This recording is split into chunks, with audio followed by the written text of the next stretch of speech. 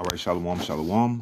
First and foremost, I'm going to start off by giving all praises, honor, and glory to the Heavenly Father and His only begotten Son, Yahawah, bahasham, Yahawashi, bahasham, Nakaha Kwadash. Secondly, I want to give double honors to our apostles, our elders, our bishops here at Great Millstone for teaching us this truth and who rule well. And Shalom to all you brothers across the four corners of this earth, pushing this word with all righteousness and sincerity. Shalom, Shalom.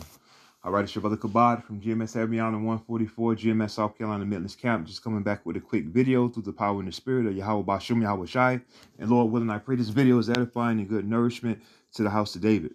All right, and just getting into this video today, I'm going to be touching on the MTOB, man, the mark of the beast. All right, and with that being said, I want to start in the book of Ephesians chapter 5, where it says, redeeming the time. All right, going back into measuring the time diligently. All right, because the times that we are approaching is going to be a time like no other, as the scriptures tell us in Jeremiah chapter 30:7. We'll get it for edification's sake. All right, it's going to be a time like no other. All right, the time of Jacob's trouble. All right, and redeeming the times, man. All right, because you're going to have to be in the mind frame of knowing what to do in these perilous times, man. And only the hopeful, humble, fearful elect is going to know what to do in these perilous times that we're approaching, all right, in regards to the MTOB. Because a lot of our people are pretending to be oblivious to the warning that we're giving them, beginning with our apostles and our elders, but giving them the warning, our people the warning as we continue to blow the trumpet and giving our people the warning of not trusting your enemy, Esau, the devil, inevitably not letting this devil put that stamp of his mark upon you, which is the MTOB, the RFID, the so-called microchip, man.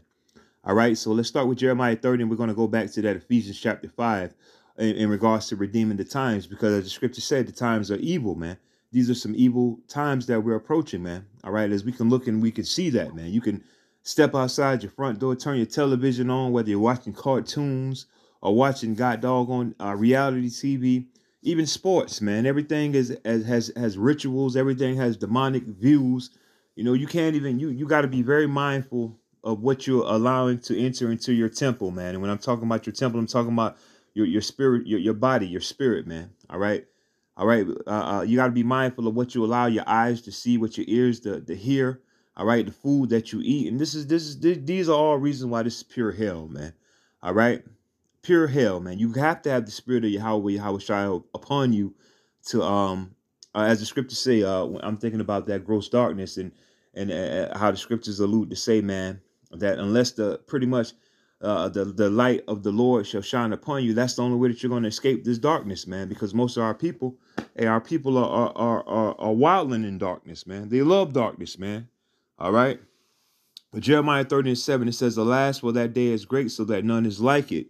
It is even the time of Jacob's trouble, but he shall be saved out of it. And that he that's going to be saved out of it is what? The hopeful, humble, fearful elect, the ones that is not down with this darkness, man. That's not down with Esau's agenda, and that's not down with allowing Esau to penetrate them with that MTOB, man. That C-hip, man.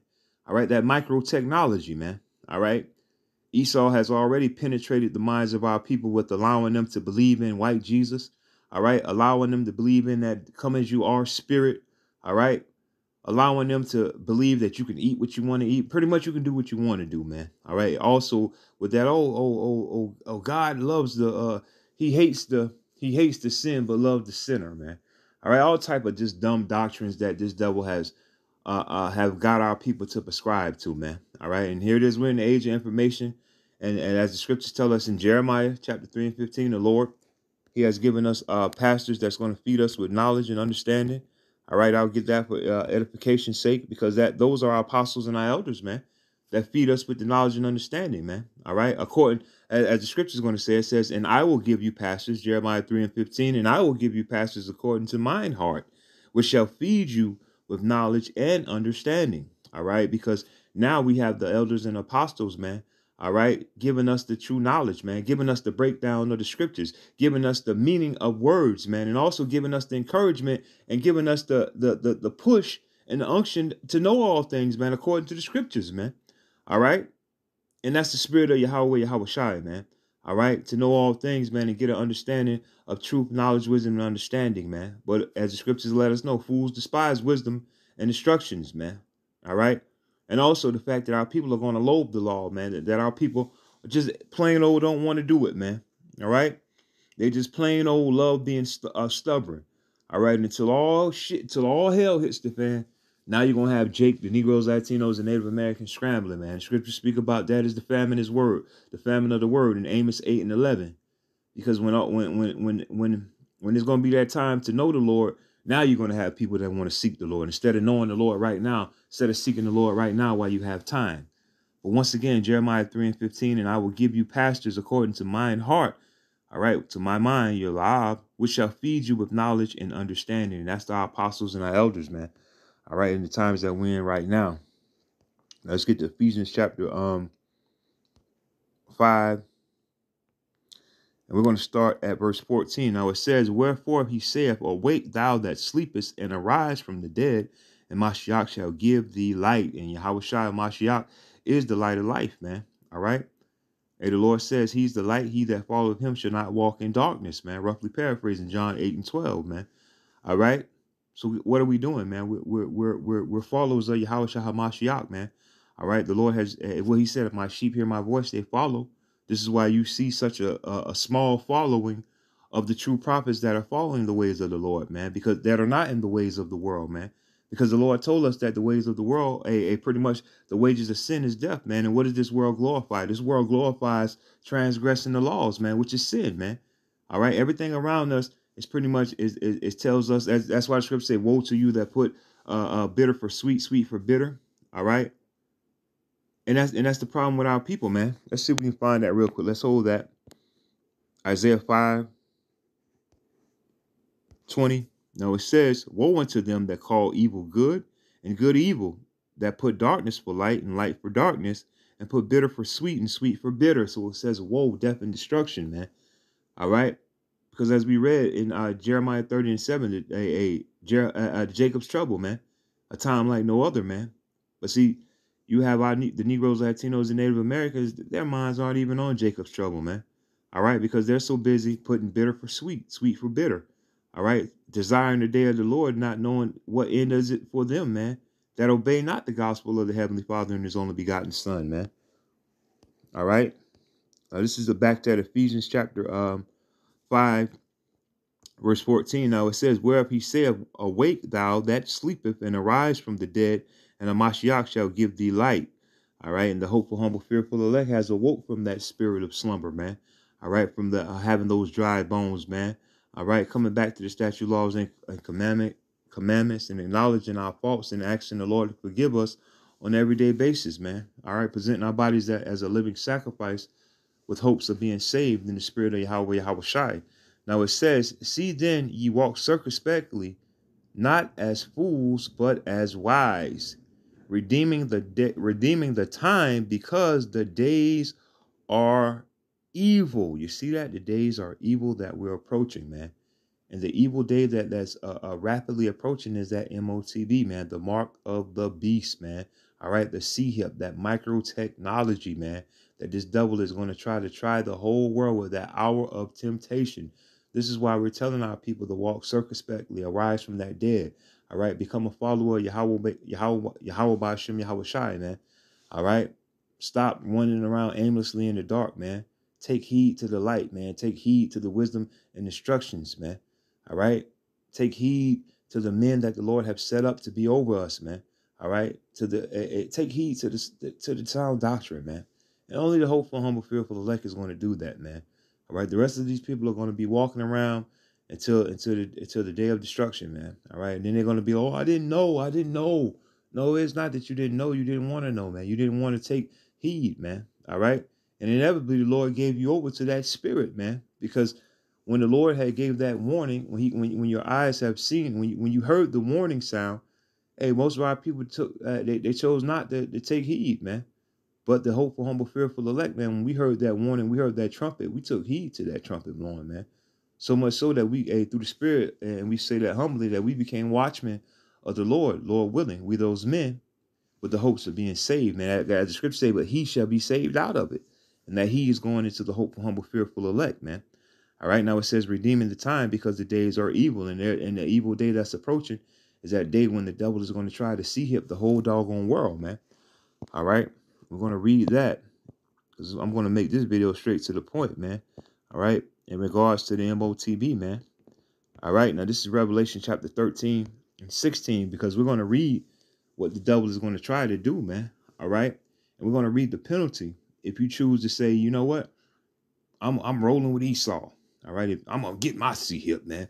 I'm going to get my advance. I'm going to get I'm going to get my money. All right. Because Jake loved to chase the goddamn bag, so to speak, man, to chase the money and be in the world, man. All right. And all that's in this world is nothing but, hey, as the scriptures say, man, the flesh profiteth nothing, man. All right. But see, Jake is all about fulfilling the lust of their flesh, man. The pride of life, man. And that's not of the Heavenly Father and his only begotten Son. That's of this world, man, that was given it to the wicked, man. All right. Now, this is Revelation 13 and 16. Now it says, and he calls of all, both small and great, rich and poor, free and bond, to receive a mark in their right hand or in their foreheads. Now this mark is talking about the charagma. All right. That C-hip technology, man. All right. Because when you look this word up, man, all right, it's different from the mark that's in what's that? Ephesians. Not Ephesians. That is different from the mark that's in wait a minute, Shalaki. I know it's the Old Testament. Let me mind. That's in Ezekiel chapter 9. Shalaki. It's different from the mark that's in Ezekiel chapter 9 and 4. Now that mark in Ezekiel is talking about the mark of exemption, man. All right. When it says, I put a mark upon those men that sigh and cry, that's talking about the mark of exemption. All right. Going into the hopeful, humble, fearful elect, because through the Spirit, and we say that humbly, beginning with our apostles and our elders, we're the ones sighing and crying for all the abominable things that'll be taking place in this society, man, amongst our people, man, that love that grows darkness. Now, this mark right here in Revelation 13 is talking about the mark of the C-hip, man. All right. The charagma, man, that stamp, that incision, that cut that the devil wants to implant in you, man. All right. Now it says, Revelation 13 and 16, and he calls of all, both small and great, rich and poor, free and bond, to receive a mark in their right hand or in their foreheads, and that no man might buy or sell save he that had the mark or the name of the beast or the number of his name. So it's letting you know it's a physical thing, because if you can't buy or sell, that means you got to swap something out, man. All right. That means you got to exchange something. All right. That means you got to have some type of something that they need, man. And that something that they want you to have is that C-hip, man, that chip, man. All right. Because you're not going to be able to so-called buy, sell, or trade unless you have that so-called charagma, that mark, man. All right. And this is that hour of temptation. This is the evil days that are approaching, man. This is that evil day that's approaching, man. All right. And if you aren't rooted in the spirit of Yahawah, Yahawashi, man, all right, if you don't stand for something, which is the truth, hey, you're going to fall for anything, which is Esau's lies, man. All right. And this is going to be the penalty for you, that if you choose not to take heed to the warning, all right, to ignore the trumpet that's blowing, all right, this is going to be your penalty. This is going to be your downfall. This is the penalty for taking that stamp. Now, this is Revelation 14, 9 and 10. And the third angel followed them, saying with a loud voice, if any man worship the beast and his image and receive his mark in their forehead or in his hand, the same shall drink of the wine of the wrath of Yahawah, which is poured out without mixture into the cup of his indignation. And he shall be tormented with fire and brimstone in the presence of the holy angels and in the presence of the Lamb. All right, because if you take that stamp, all right, you get that charagma, that C-hip, that technology in your body. Guess what? You're saying that you're saying that you're not the property of the Lord, man. All right, and in the presence of the Lord, Yahawashi HaMashiach, and the host of angels, guess what? You're going to be destroyed, man. You're going to be, as the scripture just said, man. You're going to be tormented with fire and brimstone, man. All right, you're going to be in that cup of the Lord's indignation, man. All right, destruction, man. You're going to be destroyed, man. All right, and that will be because you're pretty much going to say, if you take that snap, you're saying that Esau, all right, is your God, man. All right, and Esau has no power, man. The devil has no power, man. All right, so you're going to have to stand in this day, man. At the end of the day, man, don't take the C-hip, man. All right, we repeat, man. You're going to hear that from our head apostle, Elder Apostle Tahar. You're going to hear that down from the greatest to the least, man. You're going to hear that from every man here at Great Millstone, man. Do not take that C-hip, man. All right, because this is going to be your outcome, man. You're going to be destroyed in the presence of the holy angels and in the presence of the Lamb, Yahawashi, man. All right, so I hope this quick video has been edifying and good nourishment to the house of David. So I want to close by saying, Call Halayim La Yahawah, bahasham, Yahawashi, bahasham, Rakah Kodash. Double honors to our apostles, our elders, our bishops here at Great Millstone for teaching us this truth and who rule well. And shalom to all you brothers across the four corners of this earth, pushing this word with all righteousness and sincerity. Until the next time, I do say shalom.